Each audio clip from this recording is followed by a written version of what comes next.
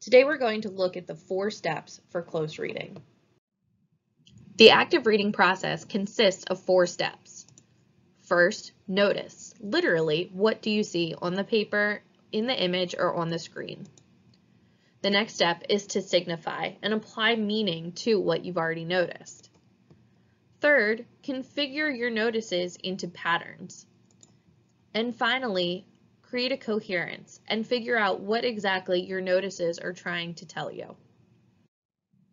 Now we're going to take a look at each step in a little bit more depth. Step 1 is to notice. What do you see when you read, or when you look at an image, or watch a film? The first thing to pay attention to are the words, phrases, sentences, and paragraphs in a reading. In an image, these might be colors and shapes, or in a film, it might be shots, or cuts, or lighting. Once you've noticed, you want to consider what is your response to what you've noticed. Maybe it reminds you of something, it makes you feel something, or it makes you realize something. When you're annotating a text, this is the highlight stage. All you're doing in this stage is highlighting anything that you see that you think could possibly be important later. Step 2 is to signify. This is where you take your notices and decide what significance each one has. You're looking at what do your notices actually mean. You might consider what stands out the most to create meaning within the text. And this is where you want to start commenting on your notices. So once you've highlighted things, then you go back and say, okay, what do I think about each one? Try writing a couple of comments to make sure that you remember what you're thinking as you read. The third step is to configure. This is where you're looking for patterns within the text. Does the author use specific rhetorical strategies, or in a film, do they use specific shots again and again to create a pattern that you might pay attention to? Make sure that you're looking at how the patterns might connect to a topic, theme, or content in your piece. The fourth step is to create a coherence. This is where you apply meaning to the text and really look at what do the patterns that you've noticed suggest about life. This is where everything comes together, and you want to focus on what is the theme or the author's purpose of the reading, image, or film. An inferential conclusion that will lead you to the formation of a thesis for the writing process is your goal here. You want to come together and really figure out what is the author trying to tell you.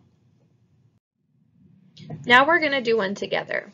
Let's take a look at the image on the next slide and see if we can get through the 4 steps of close reading.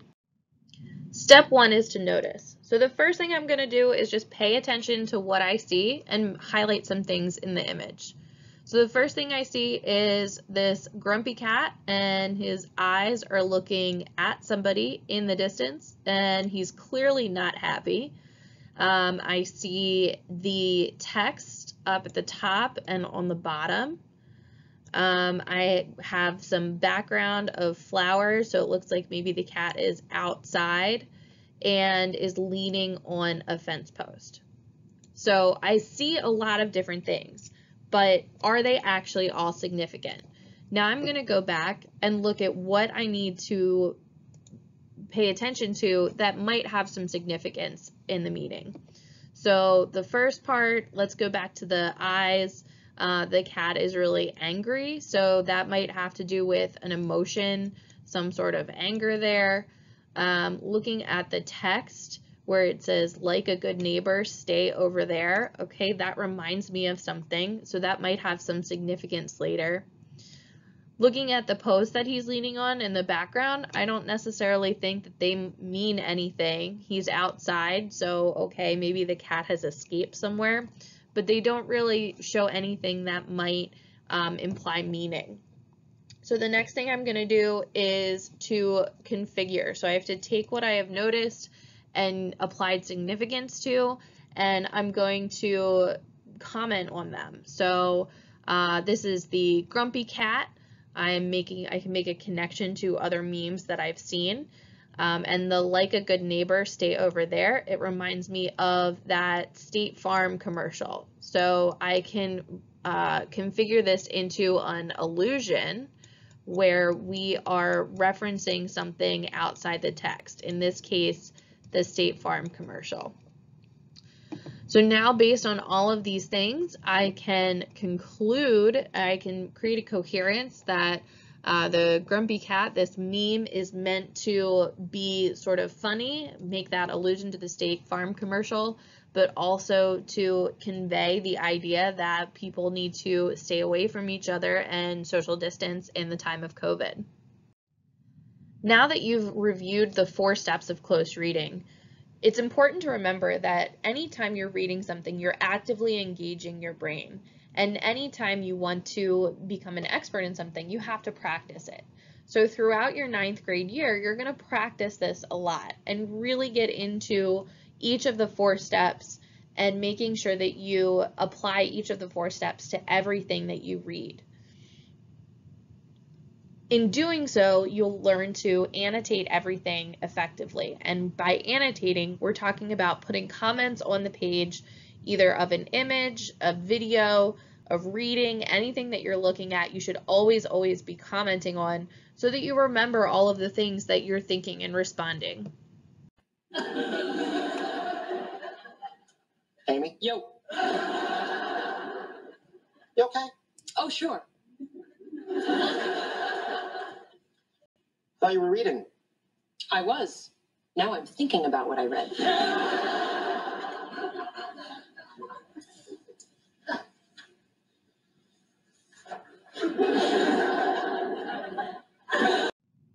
Like Amy says, it's important to take a few minutes to think about what you've read after you've read it. Pause and consider, do you understand what you are reading? Do you understand what the author is trying to convey? And can you distill that into a short message to explain to a friend? Now it's your turn. Take a few minutes on each of the next slides and create a notice, signify, configure, coherence for each one.